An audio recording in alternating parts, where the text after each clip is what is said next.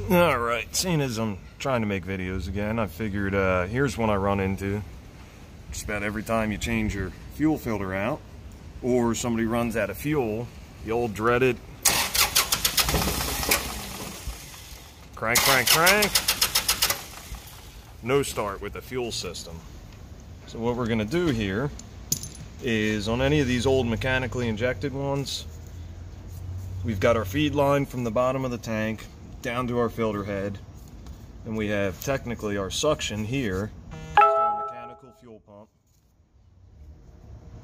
Mechanical fuel pump builds the low pressure, goes into the injection pump here, excuse me. Right here we have our return line.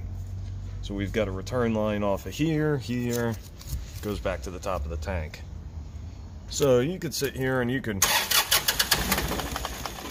get a little start here or there, or you can find your return line. Doesn't really matter where you do it. Don't fully collapse it, just part way. Throw your throttle up there.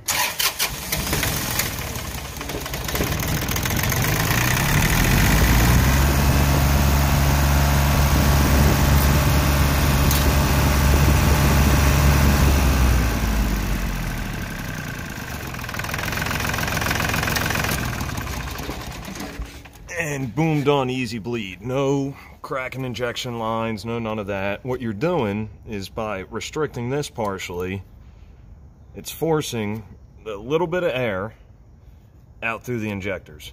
Bleeds it out 10 times faster than any other way. It's easy, it's simple, no special tools needed.